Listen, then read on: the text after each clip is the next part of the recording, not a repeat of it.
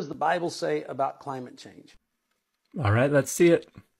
First and foremost, the Bible speaks in the book of Romans about a generation that was going to spend more time worshiping the created things than the Creator. And I think that that generation is on the earth today. No, Romans 1:18 through 32 pretty clearly is speaking about the Greco-Roman world in Paul's day. All the verbs that are used in reference to the activity of this generation are either present active verbs or aorist verbs, which is kind of like a simple past. So this is indisputably a group that was around before Paul and was around during Paul. There is no argument to make that this is some kind of prophecy or prediction about a future generation. The only reason anyone would get that out of the text is if they need to read it into the text because they need to use the text to target somebody. When you start to support the rescue of endangered animals and abort fetuses, you have inverted the perspective of value. So this is a laughable false equivalence on a number of grounds. To begin, we're not even talking about climate change in this comparison. We're trying to show that priorities are mixed up, but climate change isn't one of the priorities.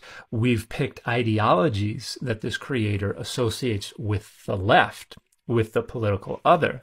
So it's not saying people who oppose climate change or are concerned about climate change have their priorities mixed up.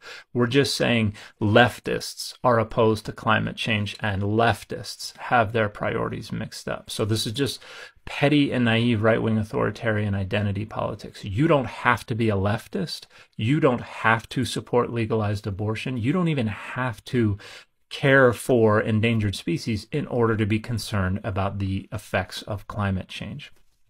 And additionally, if we look in the Bible, we do not find this perspective of value that this creator is promoting. In fact, the only place where the Bible's perspective on the value of a fetus is clearly articulated is Exodus 21 verses 22 to 23, which makes perfectly clear that a fetus was worth far less than a born human. In fact, it was treated as property, the property of the husband, because if a fetus is lost when a pregnant woman is accidentally injured by men fighting, it's the husband who gets to assess the penalty, the fine.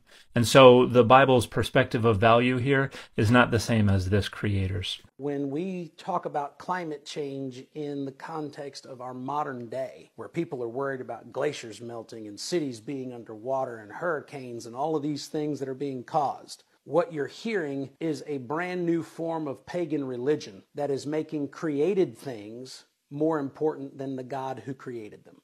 So here we see what this argument all boils down to, and that is the notion that concern for climate change constitutes idolatry. And not because there's a plausible case to make that concern for climate change actually constitutes idolatry. There's not, and this creator has not remotely approximated one, but because if you want there to be a biblical case against concern for climate change, which this creator does, you have no choice but to insist it is idolatry, because that's the only way you can say the Bible is against it. But this creator's case just falls apart. Everything is a fallacy. Romans 1 is not a prophecy about a future generation. It's a discussion of first century CE Greco-Roman society. The comparison of concern for endangered species and concern for human fetuses is not about climate change. It's just a weak rhetorical jab at the left. It also does not show that the created is being put ahead of the creator, because human fetuses are not the creator. Now, you may argue, well, we're created in the image of God. Great. So what about the catastrophic loss of human life that would result from cities all around the world being submerged in the ocean? What about the fact that a fetus is more likely to die in Utah because of the air pollution? What about the extra 2,500 to 8,000 premature deaths that are estimated to result from air pollution in Utah? We're not concerned with endangered species as much as we are concerned with human life. And this creator has to ignore that in order to say, look, they're putting animals ahead of humans. That's wildly false and wildly fallacious.